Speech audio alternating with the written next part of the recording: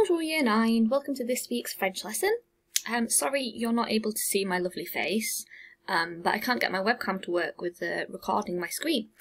But this is Mrs. Cunningham again, so if you have anything to send me or any questions, keep them coming to rcunningham@johnfernley.org, and thanks so much to those of you who sent me in some work to look over this week. So, we're going to start with a question to do with what we were looking at last week. So, I've given you a scenario. You are in town in France, going to the cinema with a friend. You want to know when the film starts. So, you need to use the word quand, which means when. Le film is the film. And the verb to start is commencer. So, using those words I've just given you, how could you ask that question? So, I want you to write down the 3 ways that you could ask somebody in French, when does the film start?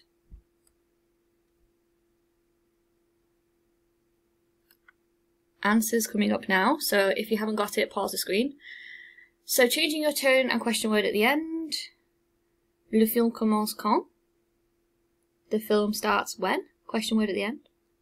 Question word plus verb plus subject. Quand commence le film? Question word, quand, verb, commence, le film is the subject. When starts the film? And finally, question word plus est-ce que. Quand est-ce que commence le film? You could say, quand est-ce que le film commence? I don't mind whether the verb or the subject is either way there. Okay, so those are the 3 ways to ask the question. As I said last week, if you're more comfortable using one of these than others, that's brilliant, but for the speaking exam, you'll have to recognise all 3 versions. So, it's our Key Stage 3 GCSE Transition Lesson 5, but only the 3rd one that's online. So far we've covered nouns, numbers, questions, and now today we're looking at opinions, and then for the next 2 weeks after this we're going to look at something different. So, opinions in French. You already know quite a few. What I've got here is a text in French, and what I'd like you to do is scan the text and find all the expressions which give opinions. Now, there'll be some words here that you don't know, and that's fine because it's a GCSE text, and I'm not expecting you to understand everything in Year 9. So my tip is, don't be put off by words you don't know. In total, there are 12 expressions to give opinions in here, and 4 of them we've been using since Year 7. So 4 of them I'm sure you definitely recognise. The ones that are, saying whether you like or dislike something, hint. And giving opinions, we've been practicing this from Year 7 because it's a brilliant way to pick up marks in the speaking and the writing exams. So pause the screen here, try and write down the 12 French expressions you find in the text.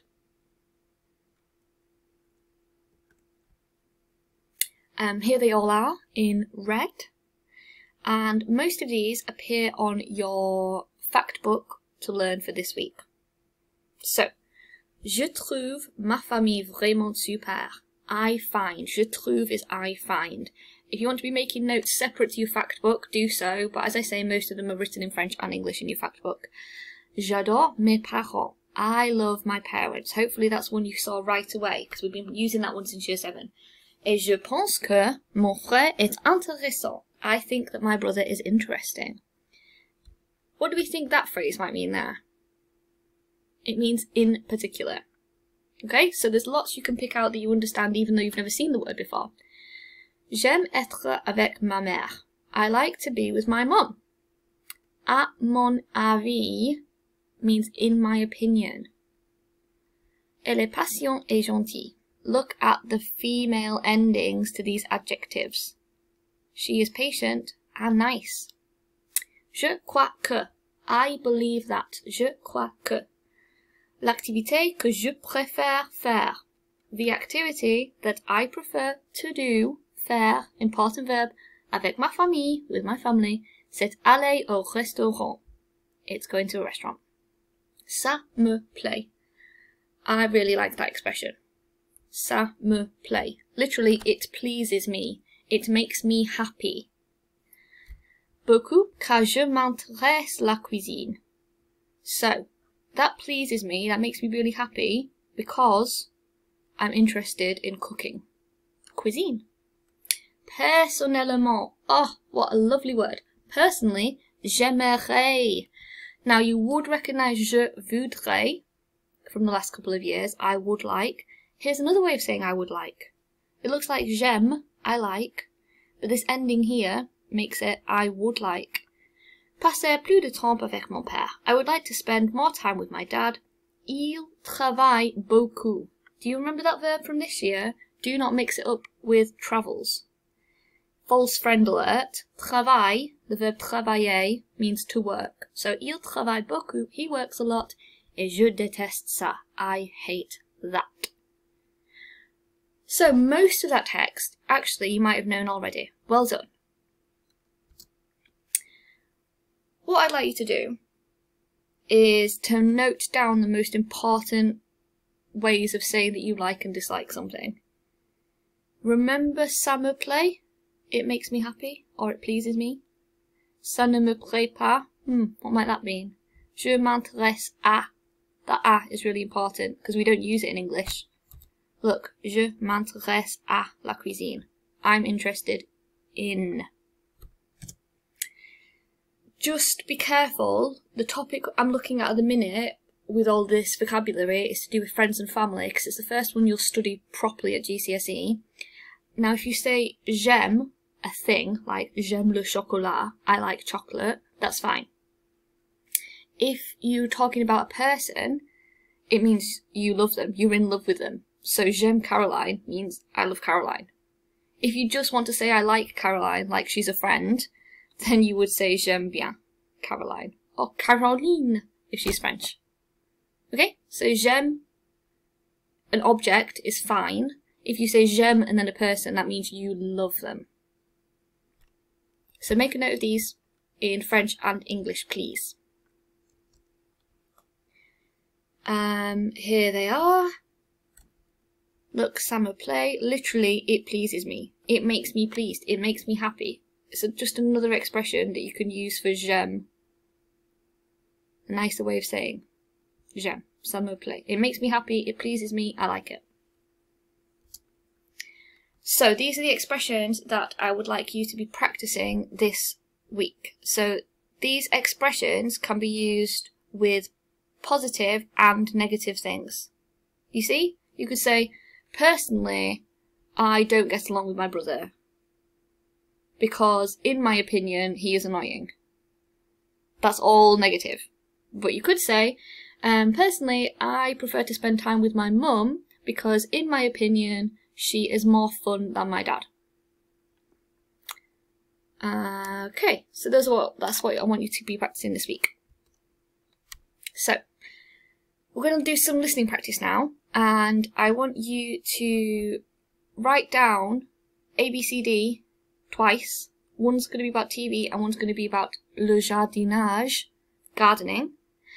And I would like you to tell me whether their opinion is positive or negative. Now this first exercise is taken from a foundation example and the second one is from a higher.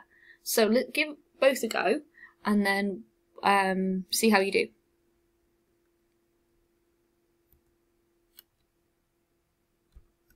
That didn't work. A. J'aime beaucoup regarder la télé. C'est super.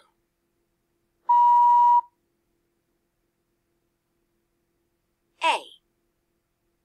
J'aime beaucoup regarder la télé. C'est super.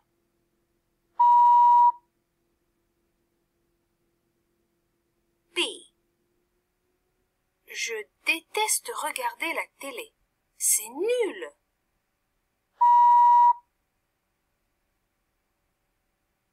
B. Je déteste regarder la télé. C'est nul.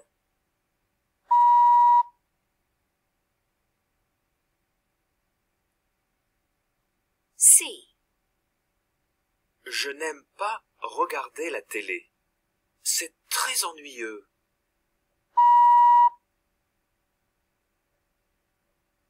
C.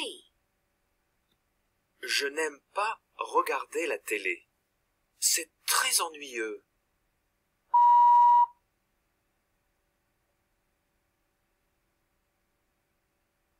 D.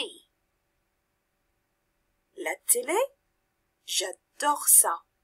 C'est mon passe-temps préféré.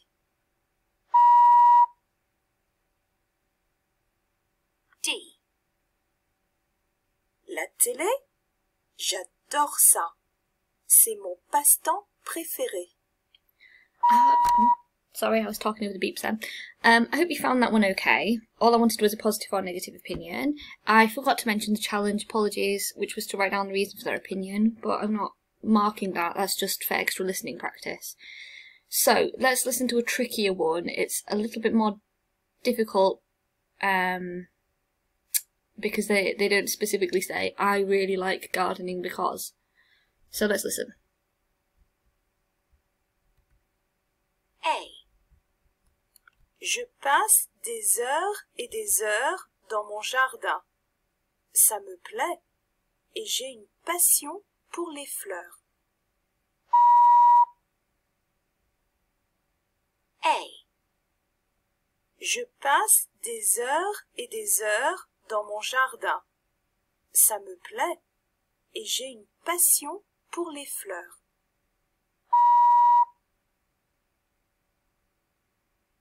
B. J'aide mon père toutes les semaines dans le jardin. Ça me fait grand plaisir.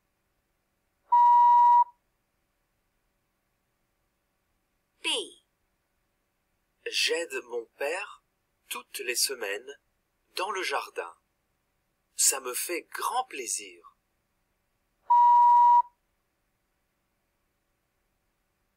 C. Le jardinage, c'est très fatigant. Ça me fait mal au dos. C. Le jardinage, c'est très fatigant. Ça me fait mal au dos.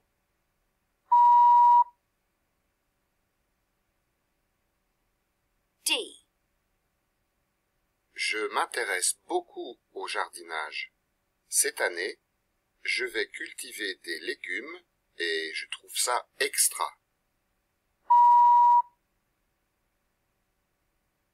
D. Je m'intéresse beaucoup au jardinage. Cette année, je vais cultiver des légumes et je trouve ça extra. So those were real passages from GCSE past papers, so I wonder how you did. What I'm going to show you is the transcripts here, so you can correct your own work before I show you the answers. So have a read through and see whether you've got the answers right. Are they positive or negative?